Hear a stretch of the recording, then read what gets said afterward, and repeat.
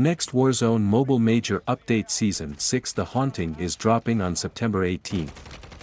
In this new Season 6 update we might see so many exciting things like new modes, new maps, new Battle Pass weapons and also some new features.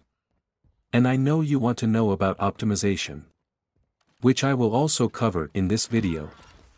So make sure to watch the video till the end, and if you are new here then do not forget to subscribe.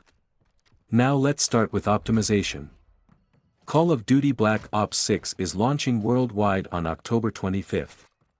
Developers should restart Warzone Mobile again from Season 1 of BO6, where we might see huge difference between the current version and the BO6 Season 1 version of Warzone Mobile in terms of optimization.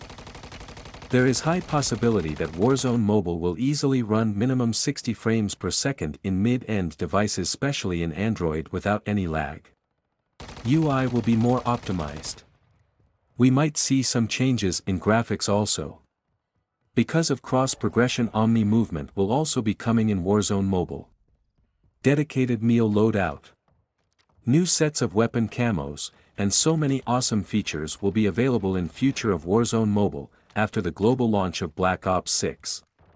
But in Season 6 we might also see some changes in optimization because this is a new seasonal update.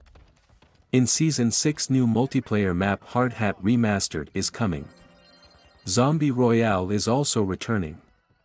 Two new weapons DTR 30-60 battle rifle and Kastov LSW LMG and 3 new aftermarket parts is also coming in the next major update of Warzone Mobile Season 6. New Season 6 Battle Pass characters video will upload soon. Make sure to subscribe.